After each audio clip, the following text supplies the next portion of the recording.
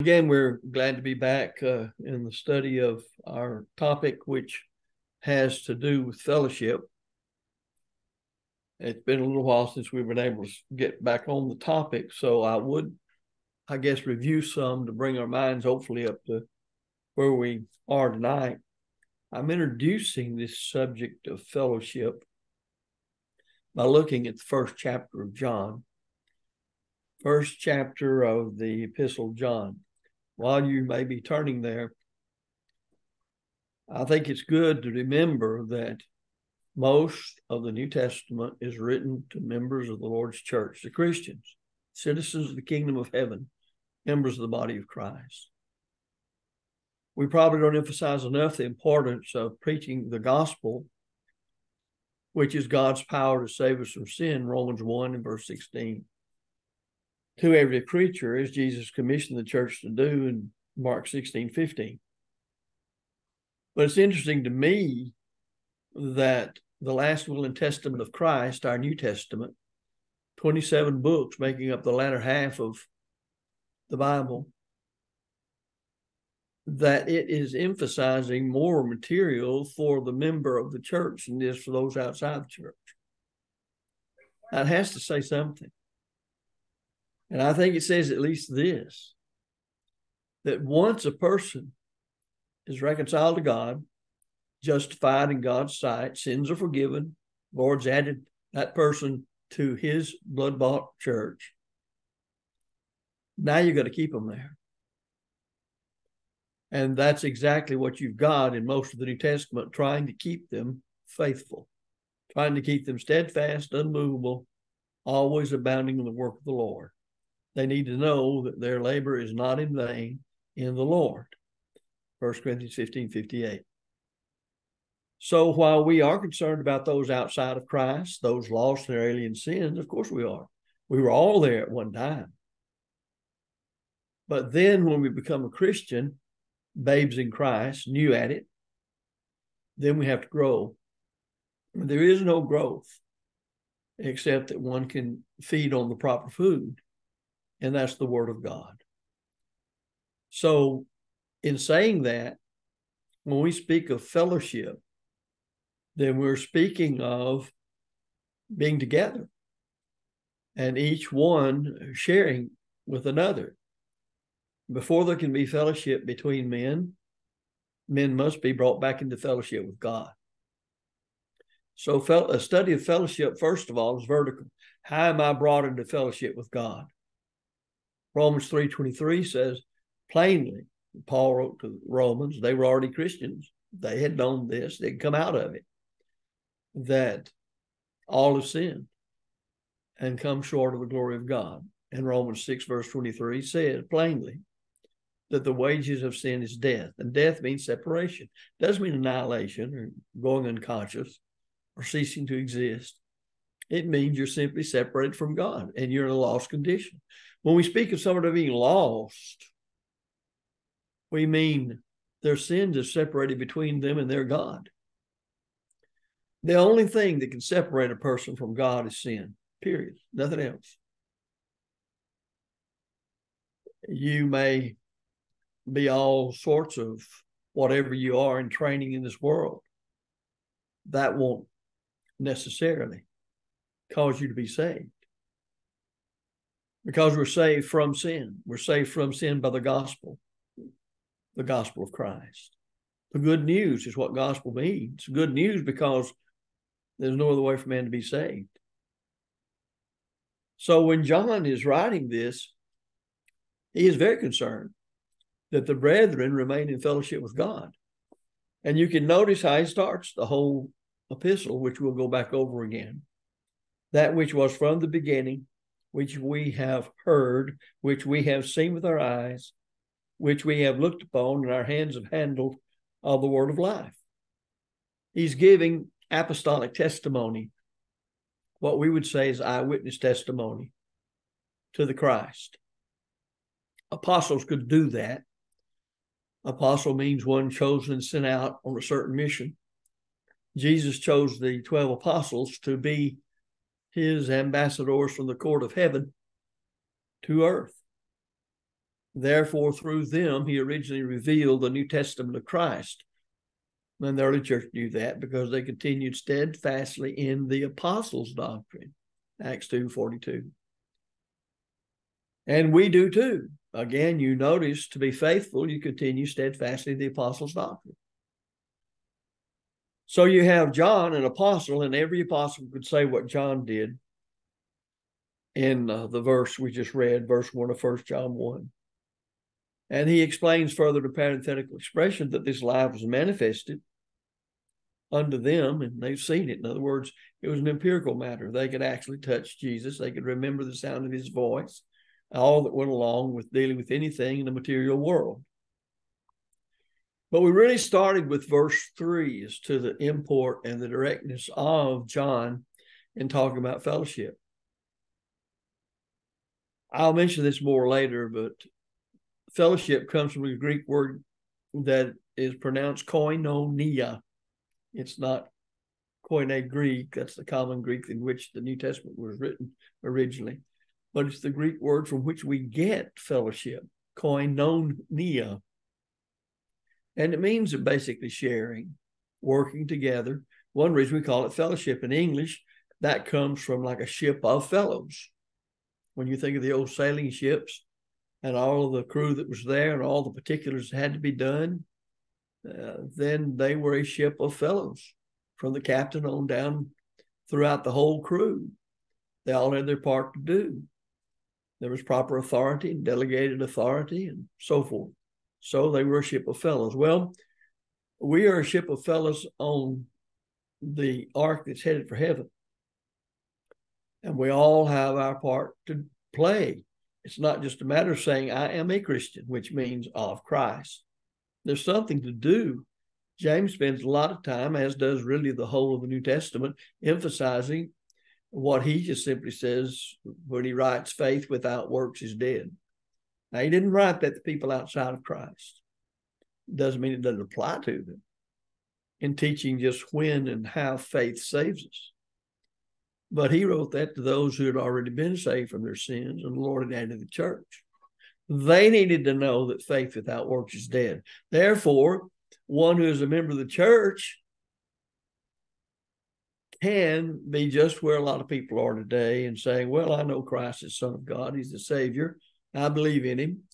But they never get around to obeying him because they think if they do anything, that they're trying to earn their salvation or merit salvation. Well, if that's so, before you become a Christian, what's James doing telling them after they become a Christian that faith without works is dead? It doesn't make sense. And so it is that James is saying, you members of the church, you Christians, you people who've heard the gospel, faith without works is dead. So it doesn't do any good to profess all these wonderful things about Christ and all these marvelous things about the church, no matter how true they are, if we're not going to do our part.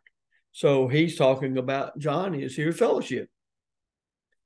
And you'll notice that he talks about that which we've seen and heard declare we unto you, that ye also may have fellowship with us. The us are the other apostles. And truly our fellowship is with the Father and with his Son, Jesus Christ. Well, I said, I think one of the last times we were on this is that I can fellowship anybody that John can fellowship. I know that because he's writing to my brethren nearly 2,000 years ago, and thus writing to us because it's part of the last will and testament of Christ. And he's directing us to understand who is in fellowship with God as the apostles are in fellowship or were in fellowship with God when they walked this earth. He's saying you can have the same thing. Why would he say this to members of the church?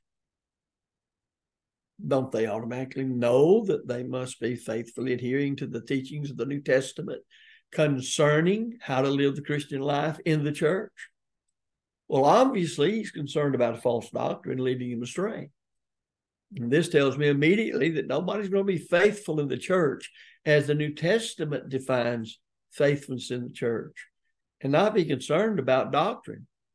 The word doctrine comes just simply from the word teaching, you're saying the same thing. When you say the doctrine of Christ, you're saying the teaching of Christ. So when people want to be, in their own estimate, in their own eyes, great, faithful servants of God, but they don't ever get around to doing what God says his children ought to do, then they need to realize they're not as the apostles who were in fellowship with God. And according to John, he wanted all the members of the church to remain in fellowship with God.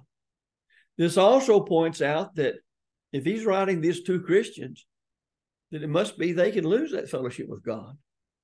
And they need to know that. Now, he goes into a particular problem. We won't go back through it that was going on in the church at that time. But while we don't have that problem that they had then, is the case with the number of things in the various letters to the churches and individuals. The truth that he taught applies to us today. I was thinking a moment ago when Steve was giving us our lesson to what's found in as John closes out this first epistle. And we need to know this about the world in which we live. Now, John plainly says in 1 John 5, verse 19, two things. We can make a whole sermon out of this. 1 John 5, verse 19. And we know, no ifs, ands, buts about it, we know something. We know that we are of God. Okay? If he knows they are of God, he's writing this letter to those who are of God so that they remain of God. Remember, the word Christian means of Christ. Then it must be that we can reach a stage of living where we're not faithful to God and we've lost our fellowship with God and lost our fellowship with others who are still in fellowship with God. Now, notice the point I really want to make is the latter part of the verse. I'll read it again. And we know that we are of God. And then he says, and the whole world lieth in wickedness. I think the American Standard has it. I don't have it right here before me. The whole world lieth under the power of the wicked one. Well, I thought Jesus had all power in heaven and on earth, all authority. How could an inspired apostle of Christ, writing part of the New Testament of the Christ, says that the whole world lies in wickedness? Because the devil has great power permitted him. How do I know that? And several ways to tell from the scriptures. One of the greatest ones is the temptation of Jesus. I'll give you all these kingdoms, the devil said to Jesus, if you'll bow down and worship me. Do you think that the devil doesn't have power to do such things? I think sometimes when we read that our adversary, the devil, goeth about as a roaring lion, seeking who he may destroy, it's more like a little kitty cat that's rubbing against our legs with like a little milk to drink. But we ought to, since we like YouTube, we ought to go to YouTube and watch some of those lions, the way they deal with things. And they're anything but kitty cats. Well, inspiration says the devil's like that concerning you and me and everybody else, and he has power over this world. He's the wicked one. It's the devil that tempts us to sin. And once you've escaped his clutches in belief and obedience of the heart to the gospel of Christ, now you need the rest of the New Testament on how to stay free from him, how to stay in fellowship with God. When we were baptized into Christ for the remission of sins, we did that as believers in Christ who had repented of our sins, resolved to turn from a life of sin, live the rest of our lives as much as we possibly could in obedience to the truths of God concerning living the Christian life. Being like Christ is what it amounts to, since we're all members of his spiritual body. That body is the church, Colossians 1:18, Ephesians 1:22 and 23. And we need to stay there. Have you ever noticed with little children, you got playpens. So you can put them in the playpen, and since they haven't matured enough physically, they can't get out. Well, they're not supposed to be able to get out. Sometimes people find they matured more than they thought they did, and they climbed out when they weren't looking. Then you've got these things they used to have. I don't know whether they still have them or not, where they'd put it between the rooms, like a little fence where the doorway's there. So you keep them in one room. Well, that may be rather simplistic, but the New Testament keeps us in the proper room. Now, it doesn't do it without our will to want to stay there. There's where the analogy breaks down. We stay in Christ and active in Christ and therefore in fellowship with God because we want to. And if our want to wanes, then we may find ourselves drifting away. So John is plainly saying, what's this world like you're in? Well, that was almost 2,000 years ago when John said the whole world lies in wickedness. Let me ask you, 100 years after John wrote this, was it still true? 500 years after John wrote this, was it still true that the whole world lies in wickedness? 1,000 years, is that statement still true? Yes. 1,500 years, yes. Today, is it still true? Yes. And the world goes on 2,000 more years in the future, every day between now and the end of the world, that's true. The whole world lieth in wickedness. Now, that's written to the Christian. Don't you think they knew that before they obeyed the gospel? Don't you think they wanted to be free from their sins and reconciled to God? If they didn't, why obey the gospel? Writing to people who had obeyed the gospel, who were Christians, to motivate them to greater service.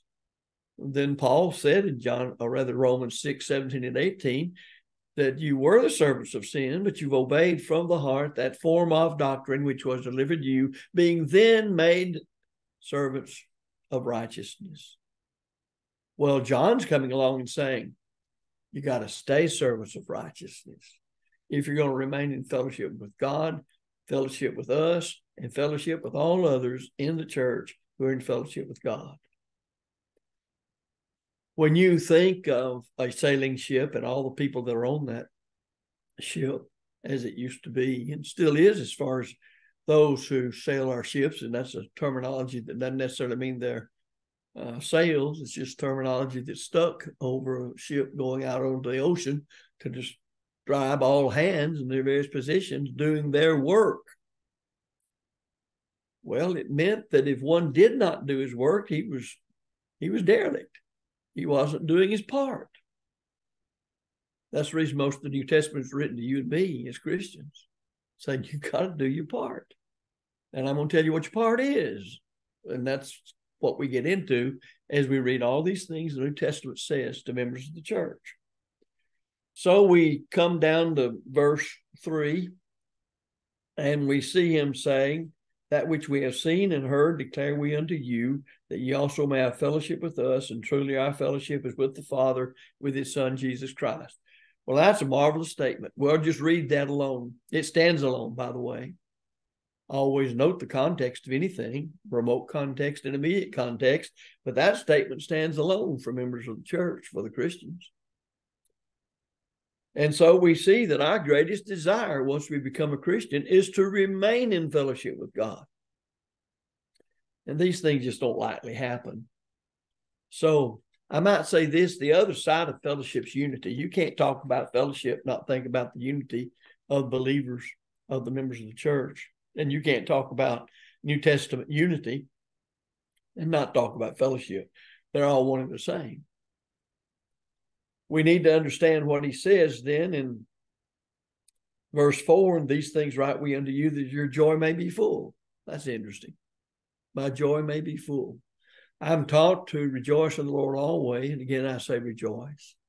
And all sorts of things talk about joy.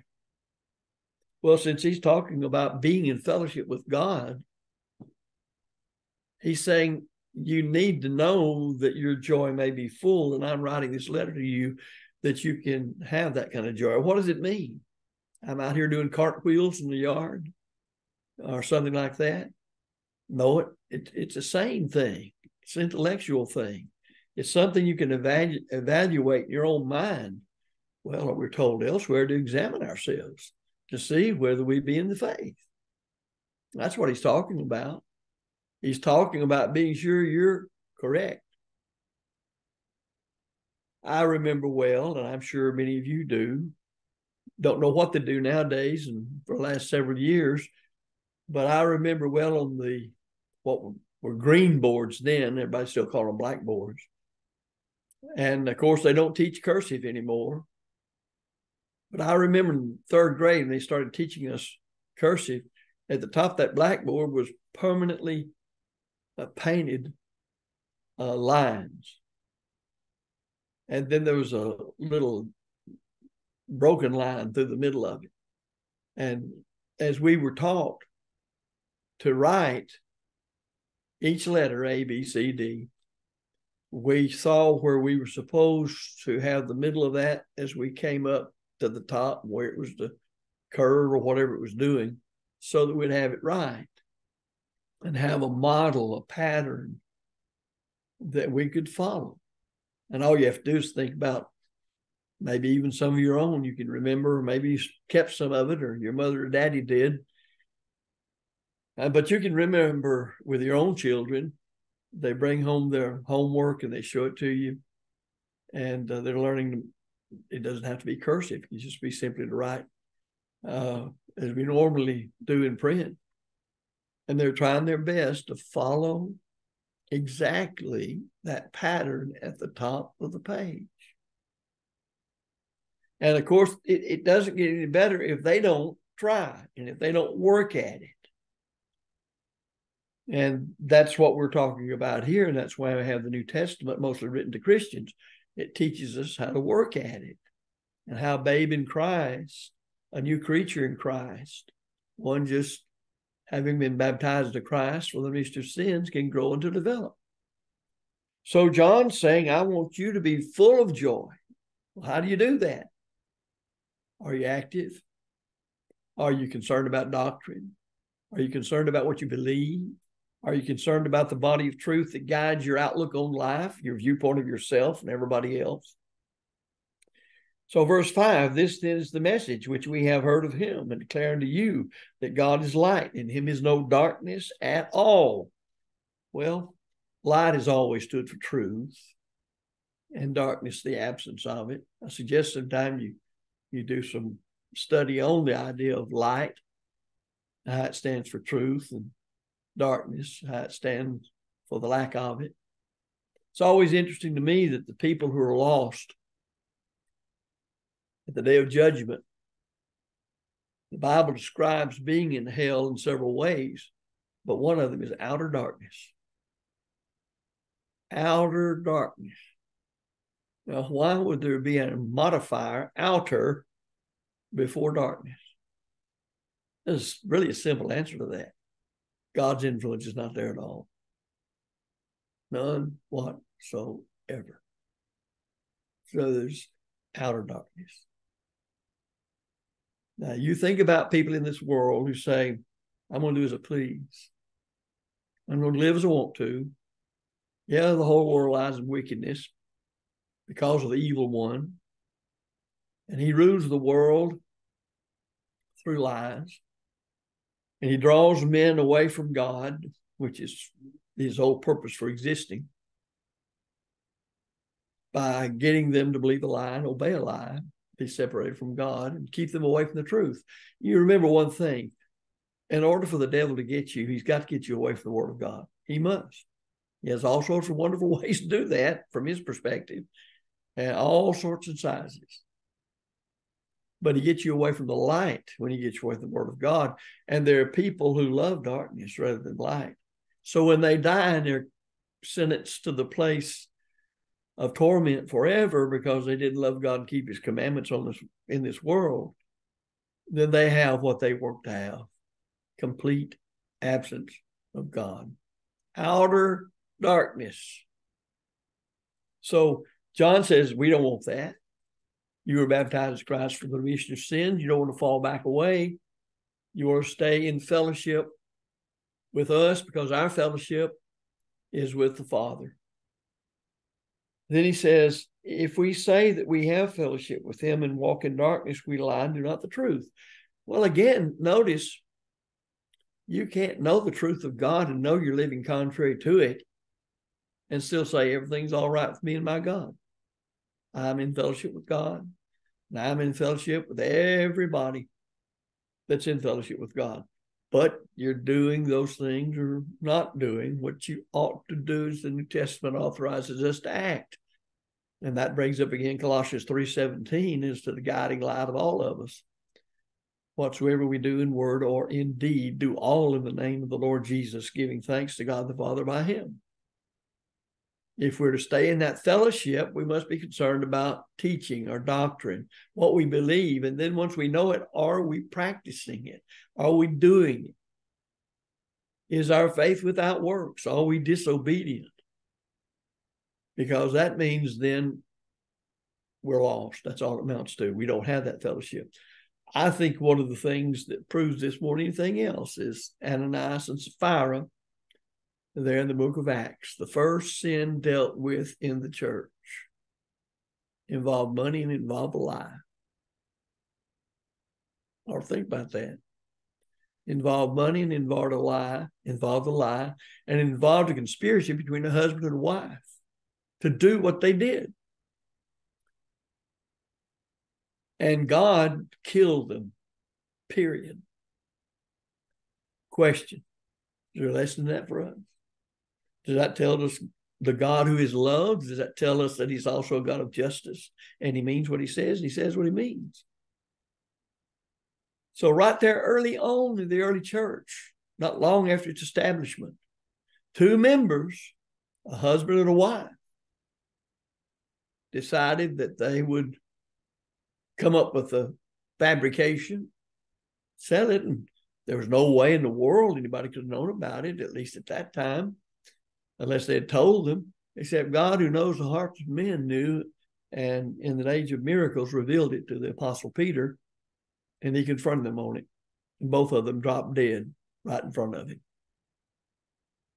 That's there to tell us God means business once we become a member of the church. If it's not, what message is there? It tells us that fellowship is important, and you cannot claim fellowship with God or God's faithful people and live a life contrary to the doctrine of Jesus Christ. And John says we don't want that. So you go ahead down here and see that he says you can't walk in darkness. That is contrary to the truth. You cannot live your lives.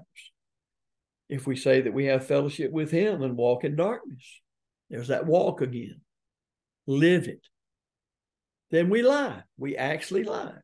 He's not pulling any punches. If you say you're faithful to God and you're not, you're a liar. Period. People get upset about that kind of language and say you're harsh, mean, haughty, and proud and all that, whatever. Well, it still reads that way. If we say that we have fellowship with him and walk in darkness, we lie and do not the truth. We're not obedient. And by the way, it'll read just exactly that way on the day of judgment. It's not going to change. But then we come to verse 7, but if we walk in the light as he is in the light, we have fellowship one with another, and the blood of Jesus Christ, his son, cleanseth us from all sin. Well, remember, he's writing this letter about fellowship, and he says, I want you brethren who've obeyed the gospel, who are members of the church, I want you to have the same fellowship with God that we have with God. And that's the reason I'm writing you this letter. So he expects them to be honest as they receive the letter.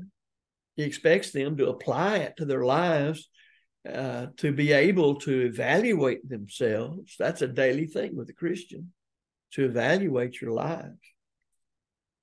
He expects them to be able to make changes if there needs to be any changes made. If they're engaged in things that are contrary to the truth, he expects them to change. If not, I don't know why he wrote the letter, because it's written for them to learn, to understand, to know.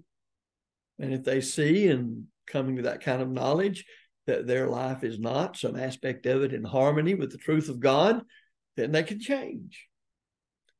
So he says, if we say that we have no sin, we deceive ourselves, the truth's not in us. We never reach a stage in this life where we're not subject to sinning. And we may commit sins of ignorance. We may commit sins of weakness. So what keeps us reconciled to God and in his fellowship. An attitude that realizes what I've just said, first of all.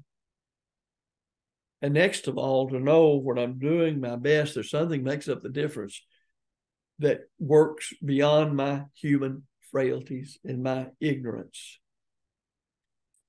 And that's the precious blood of Christ that was applied to me when I was baptized into his death, Romans 6, 3 and 4, that I received, whereby I received remission of past sins, permitted the Lord to add me to those who had done likewise, which would be his church, Acts 2, 41, 47. This is where the grace of God comes in. The favor of God. One of the things I see the longer I live is the need for the grace of God, need for his mercy. Because I've lived long enough studying the Bible, preaching the gospel, and associating with brethren and other folks to know that there's nobody perfect in the sense of they don't need to improve on something. And the grace of God's what's going to save us is extended to us through the truth of the New Testament. And how does it do it? Well, he's writing to Christians. Remember, he's not writing to those outside of Christ. He's writing to those who have been baptized into Christ. They're Christians. He says, if we say that we have no sin, we deceive ourselves and the truth is not in us. Well, there's a sense in which that's so, and it applies to members of the church. Has to. It's written to them for their enlightenment, cause them to think about themselves. Well, it's obvious if a person thinks, well, I've arrived. I've been a member of the church 50 years and I don't sin anymore. Well, I know what he says about that. He says anybody gets that stage, the truth's not in him. He hasn't learned anything. He's gone backwards rather than forward in spiritual matters. But what is the attitude of the faithful child of God? He's aware of the fact that he needs God's mercy continually. He needs the favor of God that comes through the gospel that he's obeyed. Well, he says if we confess our sins, he's faithful and just to forgive us our sins and to cleanse us from all unrighteousness. I suggest to you that's not just confessing specific sins that we recognize we do. It's a general attitude that says, I know I can sin and I may have, and I haven't recognized it. Help me to see it and please forgive me of it. I remember somebody trying to pin a preacher down one time. He says, well, here's this fellow that lived a long time outside of the church. And he had really had the bad habit of using terrible curse words. And he obeyed the gospel and was a little while in the church, doing all he could. And he was a roofer. He was up on top of the house, roofing a house. And he hit his thumb real hard with the hammer and let out a big curse word, slipped and fell and broke his neck and killed himself right there. Was that man saved? I think the preacher answered it a pretty good way. He said, well, all I can say is he should have been on top of the house. Well, that doesn't answer us. What's going to cover the sins of weakness? What's going to cover those sins we don't want to commit and we do our best not to? What's going to cover all of that? Well, if it's not mentioned in verse 7, it's not mentioned anywhere. Do we think we contact the blood of Christ when we're baptized? That's the end of it? We don't need it anymore? You know, if you go back to the types and shadows of the Old Testament and the teaching that it did, the Passover of the children of Israel, of the administrator of death to the firstborn in Egypt, and that was not only firstborn of humans, but all animals too. Israel was given a pass on that, literally. They took the blood of a lamb and they put it on the lintel, mantle, doorpost, whatever you call it. And he said to them, you're all in that house, and when I come to smite firstborn, when I see the blood, I will pass over you. Now, brethren, that says when I stand before the Lord in judgment, if I've been faithful, it's not because I've become perfect in the sense I don't sin anymore. It's going to be because he sees the blood and he passes over me as if I had never sinned. But we need to understand that because it's encouraging to us to keep on keeping on. We get discouraged. Steve talked about that a while ago. The whole world lies in wickedness. He set out on a lot of it today. And it's going to always lie in wickedness. Well, what's going to keep us going? What's going to make it where our joy can be full in this world where the whole thing lies in wickedness? And by the way, it can get a whole lot worse than what it is right now. What's going to do that? When I see the blood, I'll pass over you. If that won't give encouragement, come up with a better one. Jesus said, I came to seek and save that which is lost. He said, I'm the great physician. And so on, so many other things he used. But it depends upon our recognition in our lives, though we've been baptized for the remission of sins and our past sins, alien sins, forgiven because we're baptized into Christ for the remission of those sins. Depends on our realization that we still have sins of ignorance and weakness we may commit, and we're to be confessing those sins regularly and realizing that fact about ourselves. Now, that will help as much as anything to keep you growing and developing in Christ, is to realize that the person who wants to do right, giving his life to doing right, can make a mistake from time to time. And yet the blood cleanses because he's continually confessing his sins. When he knows a specific one, or just in general, the fact that I know I need to do better all the time. He says, if we say that we have not sinned, we make him a liar, and his word is not in us. Well, the word means teaching. His doctrine's not in us. The truth's not in us. And we don't really make him a liar because he doesn't lie. But what it means is we're going against what he teaches, and it makes him look like a liar because he said that's not the case. He says the truth is not in us in verse 8. Now, all of this chapter then is talking about the importance of fellowship, the importance of being in Christ, and how to stay in fellowship with God once we're in fellowship with God through obedience to the gospel as we've discussed. And we need to understand that when we talk about our fellowship one with another. You know, when you look at people, you'll find brethren at times have held all sorts of ideas. Some of them, and maybe a lot of them, just simply were not taught by the Bible. But some people realize that they are learning, they're growing, and they're not going to let those things keep them from doing what they absolutely know is right. Other people are contentious, or they want to promote themselves, or they have a pet hobby, whatever it might be, that they want to push. I think you'll find the Bible talks about dealing with them completely different from the person who's growing and developing and trying to do right, willing to be taught, willing to understand and grow and develop. We often talk about the lust of the flesh, lust of the eyes, the pride of life. American Standard says the vain, that's pointless or empty or worthless, the vain glory of life. I think sometimes we give a whole lot more emphasis to the dangers of the lust of the flesh, lust of the eyes. That vain glory of life works on people in strange ways. It makes us begin to think, well, I've been at this a lot longer than you have. What have you got to offer? I haven't already heard. And this kind of thing. Or you can't correct me.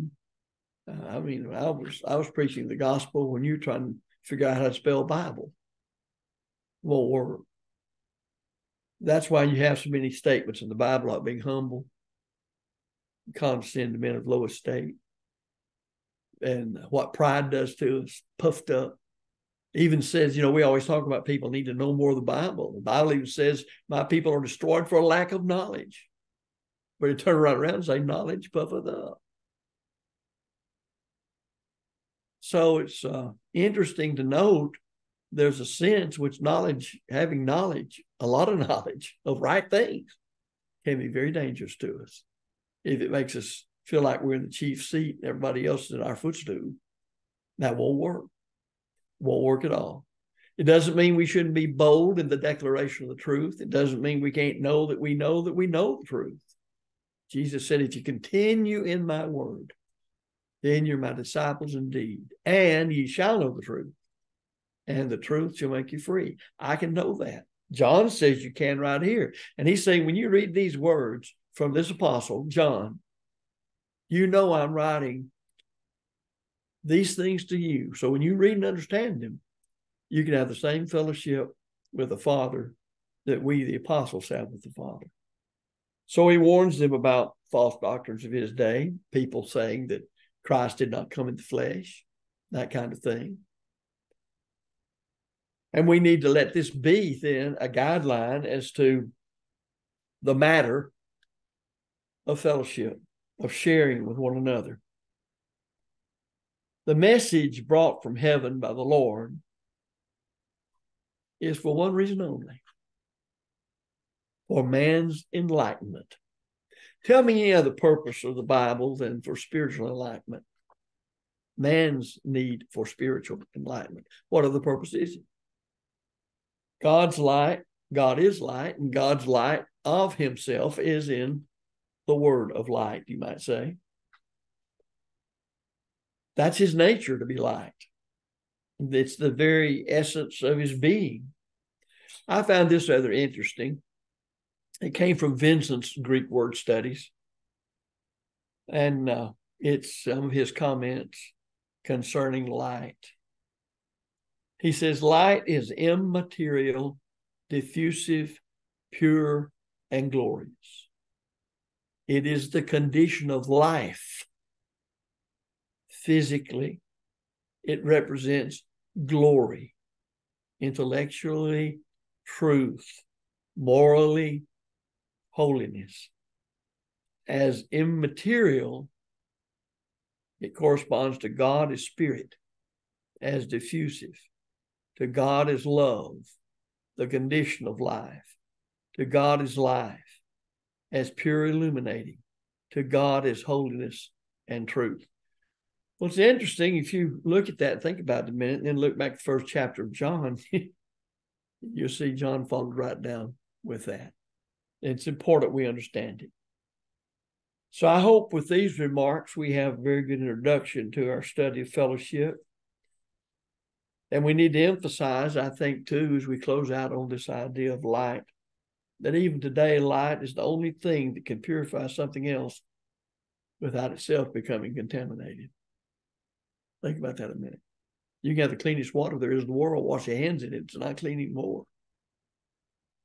So it's important that we learn these things if we're to be one as God intends us to be one, if we're to have the fellowship with him that we have when we've been raised from the watery grave of baptism, and if we want to keep it.